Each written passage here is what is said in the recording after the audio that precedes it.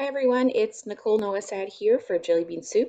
Today I'm going to share with you how you can create this really great, easy DIY rustic frame design for a wedding ceremony.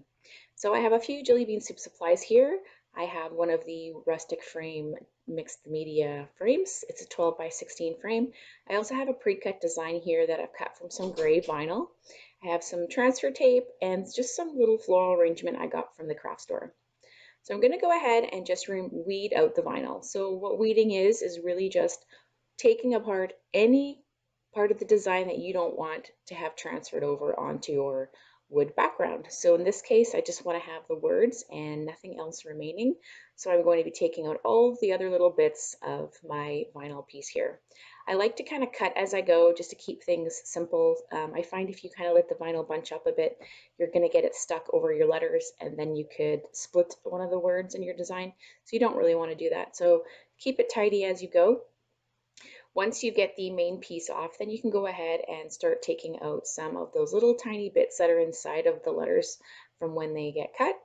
Just remember that you want to remove all those little bits because anything you don't remove will get transferred over in the next step. So make sure you take your time and just go through with like a little paper piercer or a weeding tool if you have one and just remove all those little tiny bits.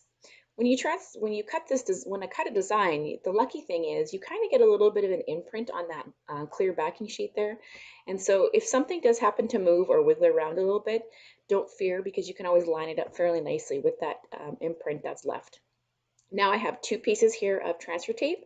I've used them from another project. You can reuse it, so don't feel like once you use it, you have to throw it away. And I've just lined that up over top, making sure I'm covering all the words in my design. And I'm just slowly peeling off the back. You can see here some of the little tiny little letters wanted to stay on that white backing. So just take your time with some of that and roll it off nice and evenly until your whole design is on the transfer tape. So now you're ready to go ahead and add that to your wood background. Because this rustic frame already has that pre-painted white surface, it makes it really easy. You just need to line it up where you want it and scrape it down with a scraper. Even if you have an old credit card or a room key from a hotel, you could use that too. Just something to kind of flatten that vinyl right onto the surface. And then slowly remove your transfer tape and you can see everything is perfectly lined up where you want it. So next, it's just making sure you have your design ready to go. I've picked up some of these floral pieces from the craft store, and I thought they would look kind of pretty on this rustic type design. This is going to be for a wedding, so I want to make sure that there's some prettiness involved. So I've just kind of arranged them in the top area there that I left open on the rustic frame. And the best thing really to do with these is just to get a hot glue gun and glue these things together just to hold them in place so that when you put them onto the wood frame, they're all in the area that you want them. So you don't need a lot of hot glue, but just a few little pieces to keep things placed where you want them. And then I'm actually going to just take some of this twine here. It's just like a natural hemp twine, and I'm going to wrap that around the end of the stems just so it kind of pretties it up a little bit and adds to that rustic feel on this wedding surface. You can fool around with things as you have it kind of grouped together, and anything that you think needs to be held a little more in place that you don't think that twine is going to hold, feel free to add more of that hot glue just to kind of keep things in place. And this twine actually adds like just a nice little decorative element around the end. So now I'm going to go ahead once I have that on, and I'm just going to tie that off just into a nice little bow just to kind of pretty that up, the string up a little bit and have it hold in place a little nicer.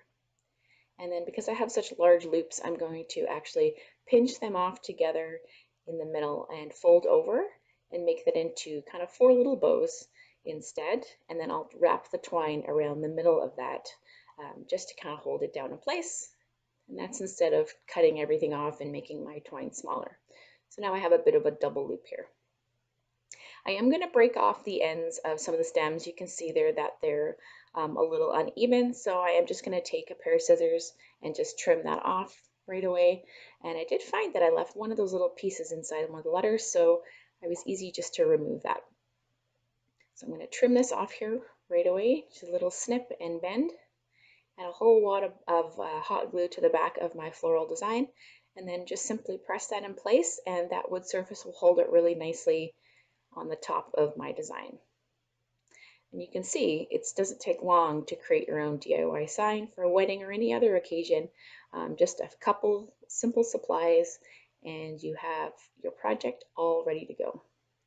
If any of those leaves just wiggle around, just feel free to hold them in place, add some more hot glue, and then your project is pretty much complete. What I decided to do after I got the whole wood surface together is just splash tiny little droplets of black ink onto the background. Just adds to that really rustic feel that I wanted to have for this wood project. I really love this sentiment. There's so many fun sentiments from Jillibean Soup from the Silhouette store. This one will be perfect for a wedding that I'm going to coming up. And I hope you'll give this one a try. We'll see you again soon on the Jillibean Soup blog. Bye-bye.